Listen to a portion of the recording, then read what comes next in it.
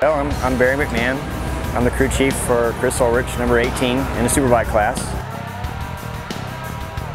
He was able to ride hard, and we put a good tire on the rear, and it helped a lot as far as going into qualifying. And we were able to close the gap a little bit, so we qualified 5th, which was good. Coming out of qualifying, we did learn quite a bit of stuff, so we're making changes to the bike as we speak. And so hopefully in the morning warm-up, maybe we'll learn something as far as what we make changes to right now, and we'll see what we got for the race. Hi, my name is John Ethel, and I'm the crew chief for the Geico Honda number 98 of Jake Zemke.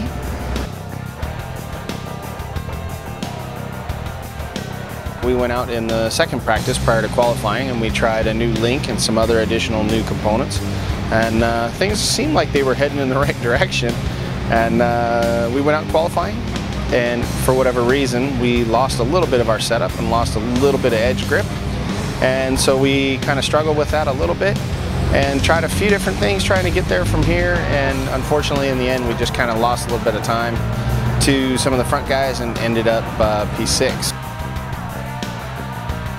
Tomorrow's another day. We'll look at the notes and the data from today, try a different setting for tomorrow morning, and get ready for race day. And race day is usually a little bit different. The boys usually push a little bit harder and sometimes ride around things that are a problem the day before. So we'll see how it all turns out tomorrow.